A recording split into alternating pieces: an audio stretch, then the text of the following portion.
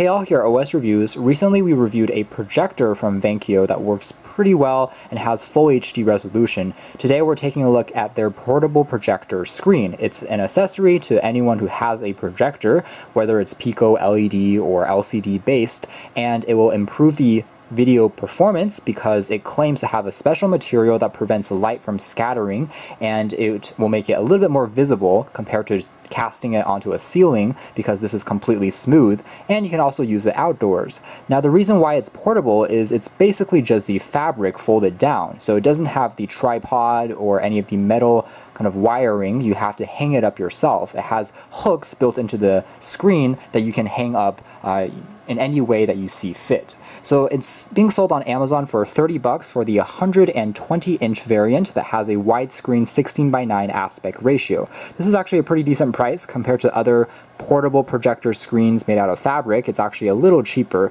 They also have a version that is 100 inches diagonally if you want it a little bit smaller, that sells for $25.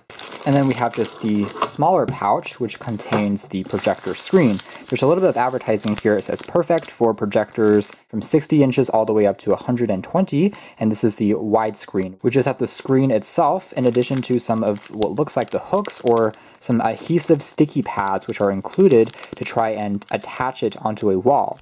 And the holes on the projector screen are reinforced with metal, so it should be fairly durable. Here's what the screen looks like when hung onto a wall, and we have several of the holes missing because the wall here isn't completely flat, but it's staying in place. A little bit of stretching at the corners, but you can also add a bit of a rope if you want to elongate or work around a more difficult surface.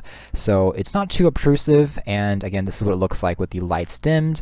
And here it is with the projector turned on. Overall, you can see that it's doing a fairly good job. However, the material isn't the thickest, so when the light is really bright, you can still kind of make out some of the objects really close to the screen from the other side. So you can see this slight line on the left here is basically the cabinet that is really close to the screen, but if you have objects a little bit further away, then it should work all right. Overall colors, you can see, are preserved quite well from your projector, and even on this really large screen, the image itself is still quite clear. The colors are pretty nice, and because it is a really large screen though, you do have to make sure your projector is bright enough so you dim the lights around you.